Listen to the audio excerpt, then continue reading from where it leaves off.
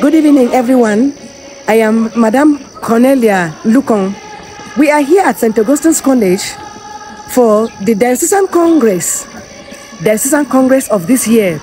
It begins today, the 18th of October, and will run till Sunday, the 20th of October. During these days, we are going to experience so many activities. We are going now to the chapel, which is used as a hall, where we are going to have reports from the various divisions. We have about 24 divisions as far as CWA is concerned, divisions that are made up of maybe some zones or parishes, and then we have far zones that we are grooming up to be divisions after. We will read reports from all these divisions. We are going to have an address from the host divisional president of Bamkikai.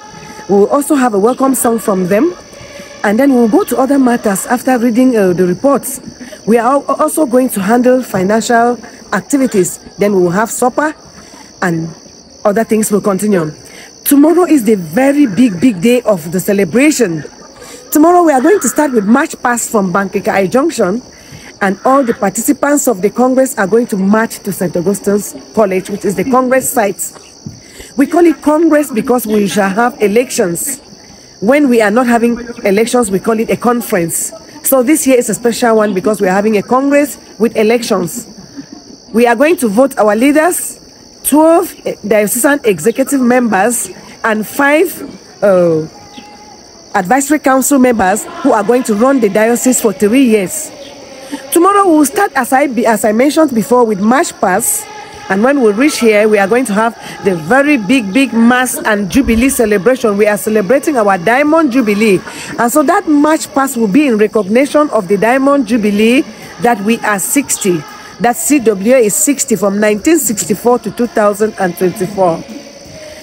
During that mass also, we are going to support the Bishop's project. We know the Bishop's retirement home project is going on. And every CWA member is going to support with 1,000 francs. We shall also support this project with a special offertory where we are going to give all farm products that can be sold in order for the Bishop's Jubilee project to go on, and also to help the Bishop to reach to the poor and the vulnerable.